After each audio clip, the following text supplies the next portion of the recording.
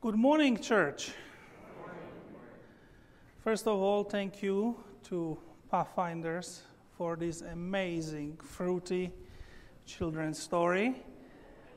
And me being nutritionist, I am very pleased that there was an educational component in it, that you guys now all know that tomatoes are and avocados are.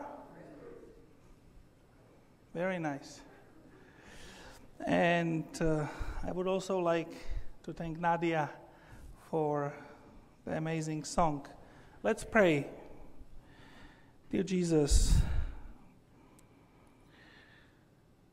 please forgive me my sins and make me clean. Please fill our minds with your Holy Spirit, whether we are here present or online. In Jesus' name I pray. Amen.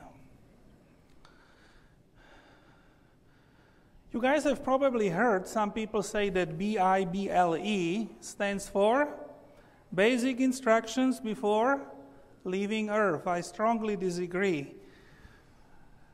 Well, Bible does contain instructions like laws and proverbs, but actually Bible is mostly a narrative. It's full of stories. There's a story how God created humanity from creation to the restoration of the new earth and universe. Now you probably know that the first two chapters in the Bible are without sin. And the last two chapters in the Bible are without sin. And everything else in between is basically a story of God controlling the evil. I always loved sermons who are based on biblical characters. I believe that we can learn so much from their lives. They were recorded for purpose, so that we can learn from their experiences. I have to also admit that over the years I have heard a lot of sermons about David, Elijah, Jonah, but not so many about women. So I would like to correct this, and today I would like to talk about Eve. How many of you have heard a sermon about Eve? Wow. Okay, so you guys are excused. The rest of you must. So, Eve, does it sound strange? Or anyway, Joe is the expert, so I will continue to talk. Eve was a remarkable woman. So how did she came into existence? Well, read with me in Genesis 2:19. And what do we read? And the Lord God caused a deep sleep to fall on Adam, and he slept. And he took one of his ribs and closed up the flesh in the place. And then the rib, which the Lord God had taken from man, he made into a woman, and he brought her to the man. And Adam said, "This is now bone of my bones and flesh of my flesh. She shall be called woman, because she was taken out of man."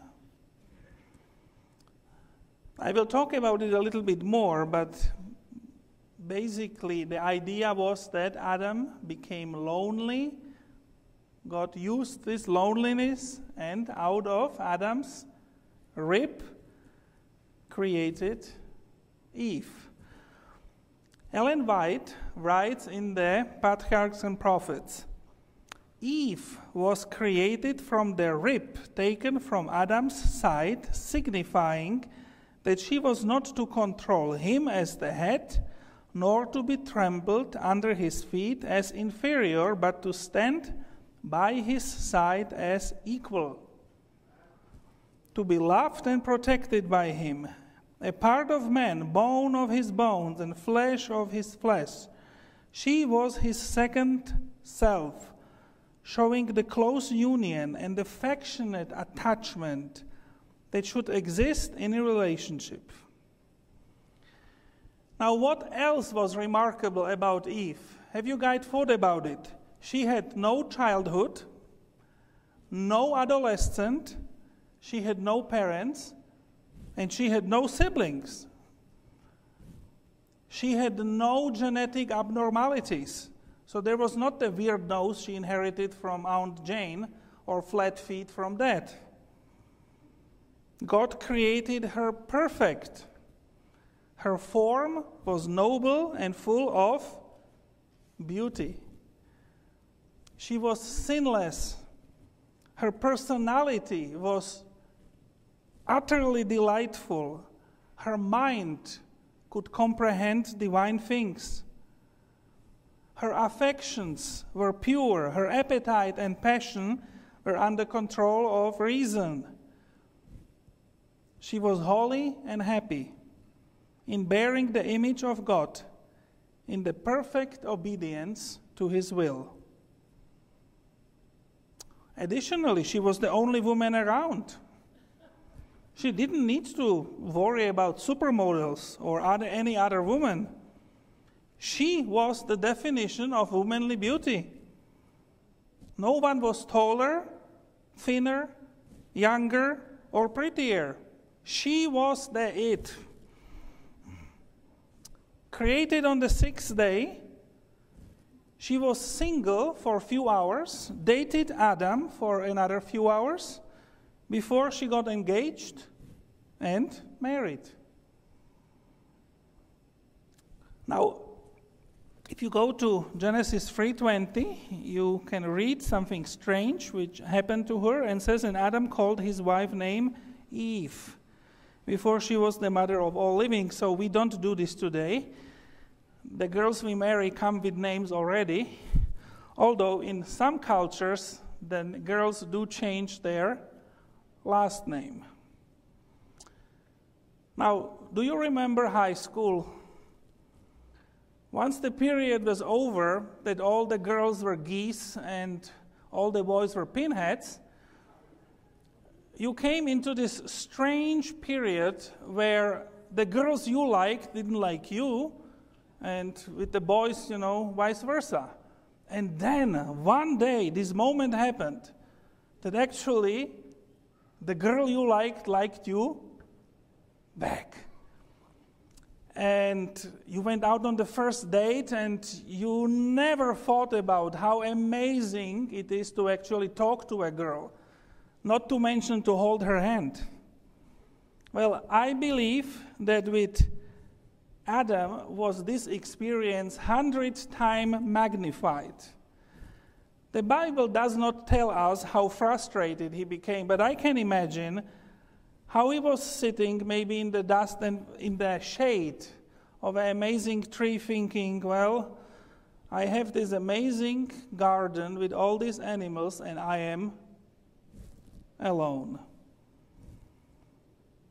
And when Adam saw her, he was out of his mind. He became a poet. I just read it to you, This is, remember, in Hebrew, this is poetry. This is the bone of my bones, flesh of my flesh. She shall be called woman, because she was taken out of man. I will give you the English translation. Oh, baby, you got it right this time, God.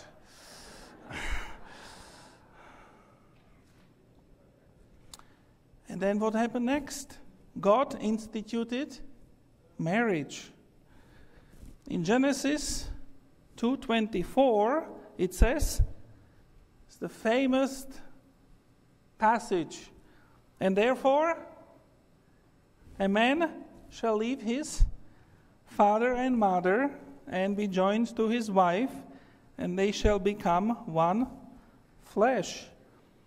Actually, marriage and Sabbath is something we have taken from paradise. So marriage is something which is honorable. Well, and it was Friday afternoon. I can imagine that there was the breeze in the cool of the day, and there was the first wedding. I am speculating that it was Archangel Gabriel who walked Eve down the aisle, or maybe her guardian angel, because who was officiating the wedding? It was Jesus himself. And actually, we have just few passages out of the wedding ceremony or wedding. So let me read this to you. And God blessed them, and God said to them, "Be fruitful and multiply, fill the earth and subdue it, have dominion over the fish of the sea, over the birds of the air, and over every living thing that moves on earth." And God said, "See, I have given you every herb that yields seed, which is on the face of earth, and every tree whose fruits yield seed. To you it shall be food." Well, and then I can imagine, it's not in the text, but this is how it was finished. "And in the power vested in me by heaven, I pronounce you husband and wife. Adam, you may kiss the bride." Now, there is something interesting about the wedding sermon. We don't do this today. It came actually with recommendations what to eat. I have been to many weddings, and I don't know why pastors leave this passage out today. And then what happened? And then God sent them off for a honeymoon in this perfect garden, which is called Eden, which means delight or pleasure. And the next morning was Sabbath. What a beginning of life. What a beginning of a marriage. What a day. Which brings me actually, I don't know if you guys have heard it, but apparently Adam and Eve were the only couple who have ever had a perfect marriage. Do you guys know why? Because Adam did not have to listen about all the other men Eve could have married, and Eve did not have to listen about her mother-in-law good cooking.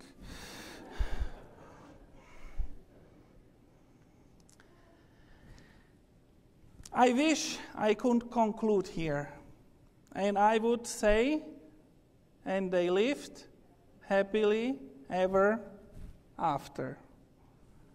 But unfortunately, after Genesis 2 comes Genesis 3. And maybe you are thinking,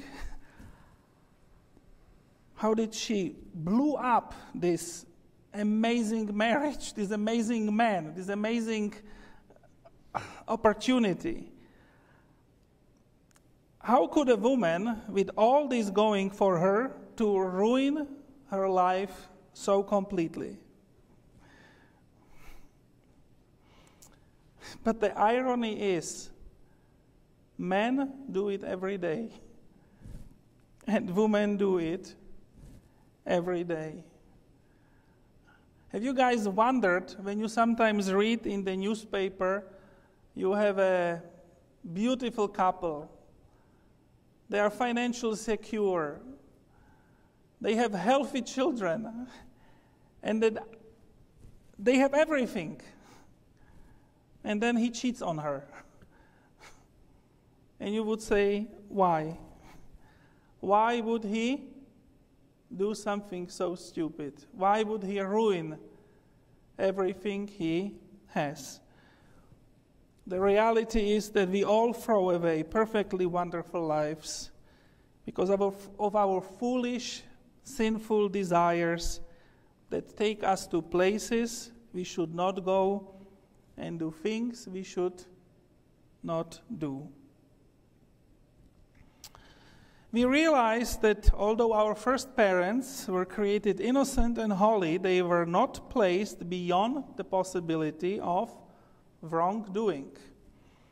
Now in Patriarchs and Prophets, on page 52, This is what Ellen White writes.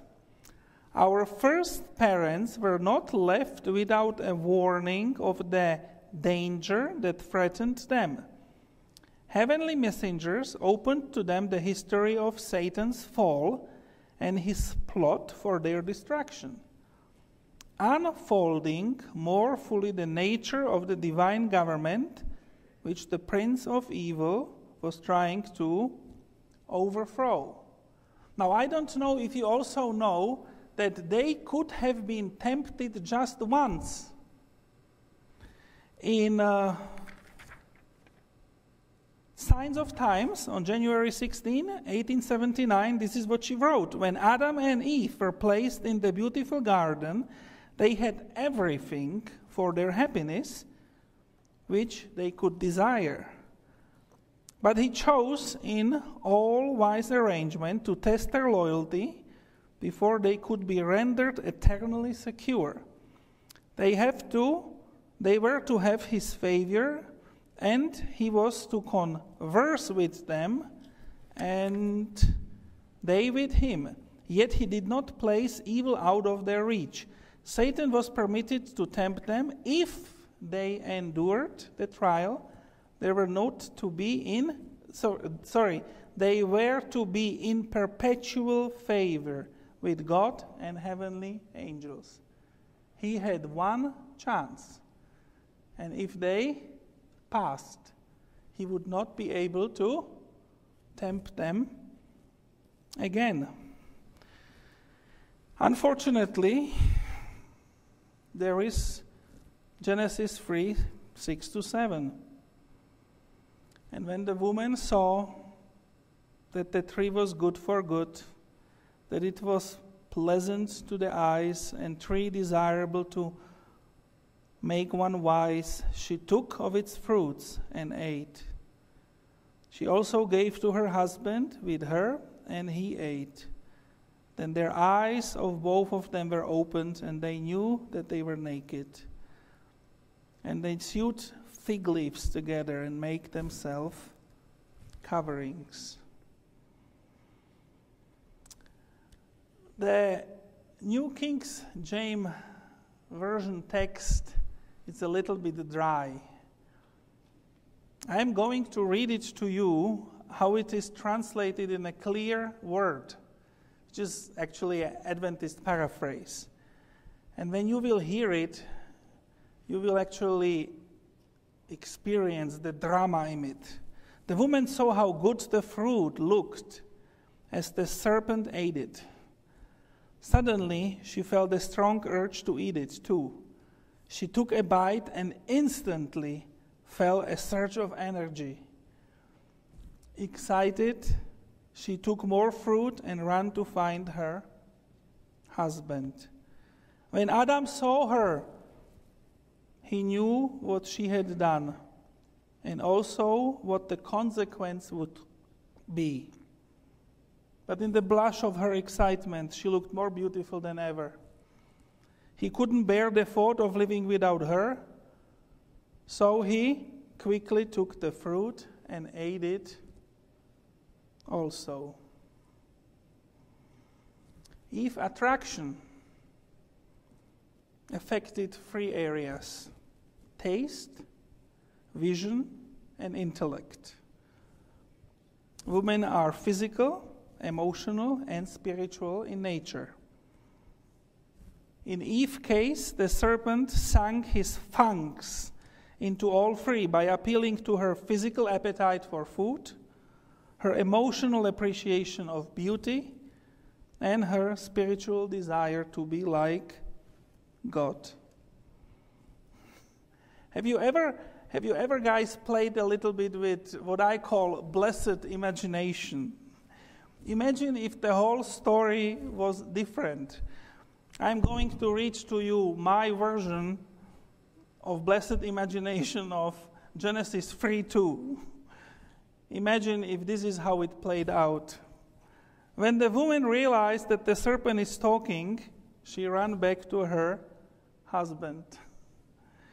They came back together. They told the serpent that they were warned about his lies. They told him that their love for Adonai is very much and strong, and they are not interested in disobeying him. They left, and the speaking servant was never ever seen again. The reality is that Adam and Eve sinned for different reasons. Eve sinned for the desire to be like gods. Adam sinned because he could not imagine life without Eve. The sad consequence is that, or the sad reality is that the consequence was the same. And this is the first lesson we can learn from the story of Eve. Whatever you make excuses for sin, sin will stay sin. In Patriarchs and Prophets, on page 55, Ellen White says, Eve really believed the words of Satan, but her belief did not save her from the penalty of sin. She disbelieved the words of God, and this was what led to her fall. In the judgment day, man will not be condemned because they consciously believed a lie, but because they did not believe the truth, because they neglected the opportunity of learning the truth. We must set our hearts to know what is the truth. Fortunately, after the sin, after this horrible disaster, comes immediately a beam of hope. Because in Genesis 3:15, we read what? The first messianic prophecy. And I will put enmity between you and the woman, and between your seed and her seed, and he shall crush your head, and you shall crush his heel. So what can we learn from the life of Eve? I already told you the first thing. Now the second thing is, you can do million good things in your life. When you make one mistake, this is how you will be remembered. Unfortunately. But the third thing which we should learn from the life of Eve, I will like to turn it around, is that we all need to learn to forgive and to forget. You all know King David. Looking up by the standards of today's society, he would be considered a rapist, murderer, and liar. Now, interestingly enough, you guys all know the story of King Solomon having a dream, right? And what did he request in his dream? He requested wisdom. But I don't know if you know that actually God answers him, and he says something absolutely strange. In 1 Kings 3:14, he suddenly says, "So if you walk in my ways to keep my statutes and my commandments," now listen to this, "as your father David walked, then I will lengthen your days." Oh, I can imagine some people say, "What do you mean? As my father walked in?" Everything is forgotten and forgiven because David repented. And this is how it should be in our lives. When you ask for forgiveness, do not let yourself be plagued by guilt. It's done. It's forgiven. It's not there anymore. Unfortunately, this is not how we are as humans. When I was in my high school, I had a classmate. Her name was Andrea. She was a very good student. And then something happened. She got pregnant. Well, in those days when I was young, she was eventually expelled from the school. But the problem is that from that day on, when we talked about her, nobody talked about Andrea. What did they talk about always? The girl who got pregnant. I'm going to ask you, how many of you have ever lied? Please do not raise your hands.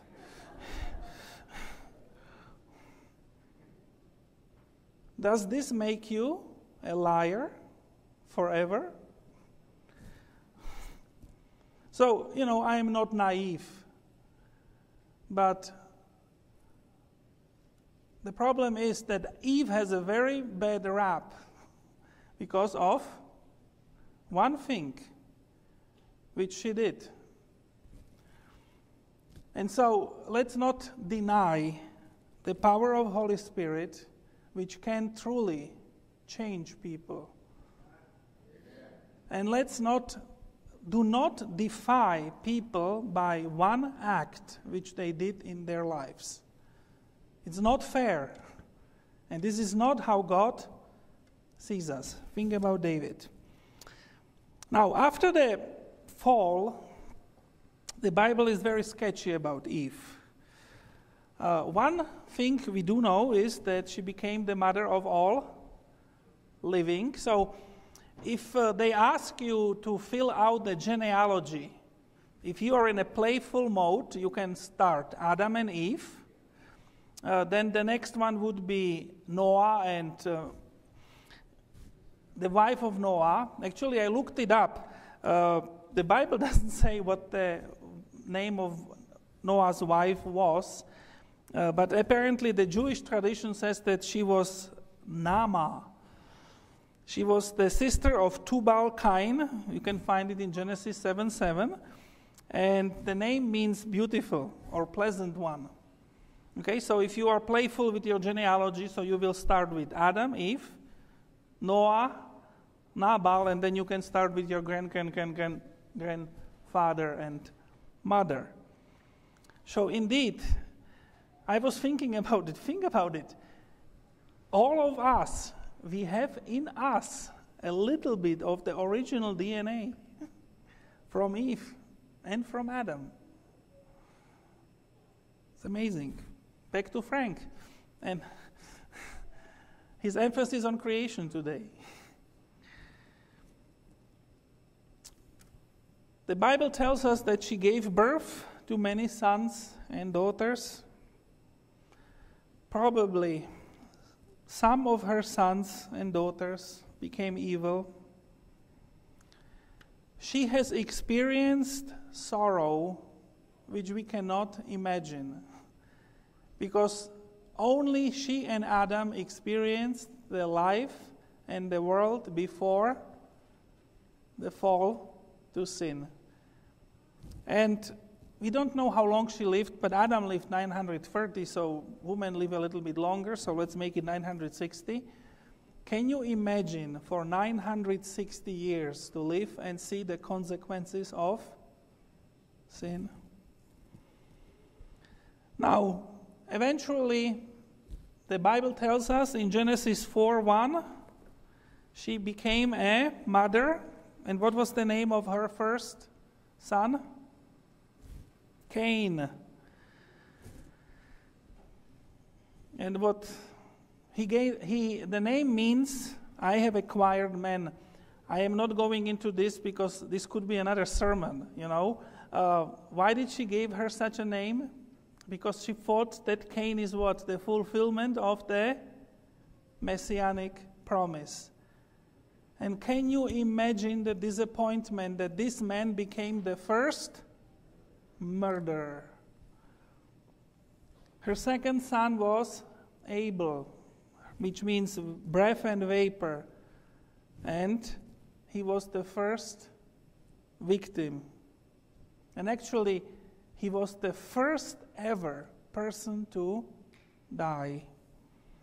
But then came Seth. And Seth means appoint or compensate. And Seth was a joy because Seth is the beginning of the lineage of Jesus. And eventually, the offspring of her did crush the serpent's head. So one day, in the future, in the New Jerusalem, she will be standing next to Adam, restored and happy. Amen.